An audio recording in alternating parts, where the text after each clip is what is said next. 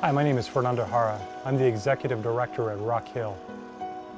Rock Hill is a farm that operates as a rehabilitation center for much older gang members and drug addicts here in Kern County. Here at Rock Hill Farms, we're able to house 12 men. We have 3 staff and myself as the Executive Director. We have 5 acres. All of the men in a 12-month period learn the entire process of the farmers markets.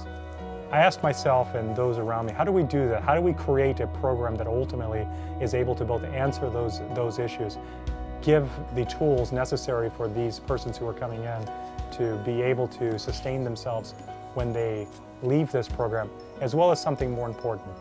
How do we do it without having any money? Rock Hill was the answer to that.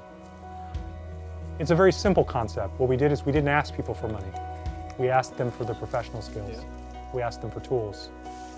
We have an obligation to hold our elected officials accountable and say that we not only want some reform, some reformation within the way in which we do politics, but also we want to see the development of programs that actually work.